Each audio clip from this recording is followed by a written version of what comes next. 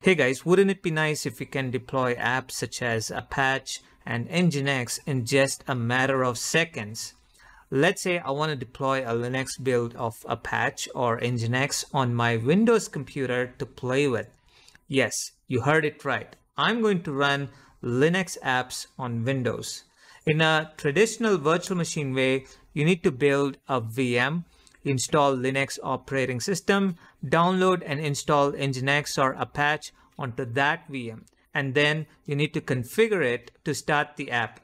This is typically a time-consuming task. I will show you how to deploy apps such as Apache and NGINX using Docker in just a matter of seconds by running a single command in PowerShell depending on how fast my internet connection is. So I'm on my Windows 11 computer and I've already installed and configured Docker. Just to show you, NGINX is not installed on my computer. I have opened Microsoft Edge browser and I will type localhost :8080 and it does not load the web page. If you would like to know how to download and install Docker on Windows desktop, then you can watch my video on that and I'm going to put a link in the description. Back to PowerShell window, which I have opened as an administrator, I'm going to run this single command, which is docker container run -it -p port 8080 :80 NGINX. -it instructs the Docker to create an interactive bash shell in the container. -p publishes or exposes the container's ports to the Docker host. Here, port 8080 is the outside port which will be used by clients to access the web page hosted on the NGINX container. And port 80 is the inside port used to host the HTTP service on the NGINX container. I'm going to press enter.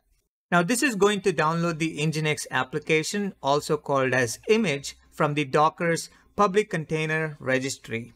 Now after this image has been downloaded, the NGINX container will be started up automatically as a running application. Now if I go back to the web page and reload localhost 8080, you can see it says welcome to NGINX. And back in the PowerShell window, you can see a web request logs made by our Edge browser. So this is how fast it is to deploy Linux apps such as NGINX on a Windows environment in really a matter of seconds. And it was just a single command that I had to run. Now this NGINX app runs in a container, and this is the beauty about Docker. Also, to kill this app, which is running as a process, I will have to simply press Ctrl+C, and you can see it will send the exit instruction to the container. So after stopping the container image would still be there. And you can see when I type docker image ls. And to remove the container image, I'll run the command docker rmi -f NGINX and press enter. And you can see the image has been deleted.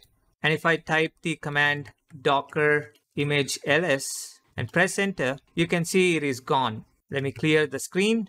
Now let's say you want to install Apache instead of NGINX. It is again as simple as running the same single liner command, which is docker container run -it -p 8080 :80 httpd, which is the image name for Apache. So basically, I'm just replacing the name in this command from NGINX to httpd, which is Apache HTTP package. Now I'm going to press enter. Now it's going to download the Docker image for Apache from the Docker Hub registry, and it is going to start the container running the Apache application. Going back to the browser, opening the page localhost 8080, it says it works. And back in the PowerShell window, you can see the web request logs made by our Edge browser. To know if it's really Apache web server, you can check the headers of the web page by going into the developer mode. So I'm going to click on the settings icon, go into more tools and click on developer tools, select network, click reload, select localhost, and you can see it says the server Apache 2.4.54 Unix. Now, just like NGINX, press Ctrl+C in PowerShell to kill the process, which is nothing but the container running Apache. Back in the browser, if you reload the page, you can see the page is not loading up. So this is how you deploy Linux apps such as NGINX and Apache of Linux build on a Windows machine just by running a single command, and the deployment happens in a matter of few seconds. This is all possible because of Docker, which runs these apps in containers, either NGINX, Apache, or any app that are available as images in Docker Container Registry or in your own private registry. The Docker Registry Hub is available on the website https://hub.docker.com. If you scroll down, you can see apps such as NGINX, database such as MongoDB, Redis, and MySQL, and many more. I hope you liked this video. For more videos like these, please subscribe to my channel.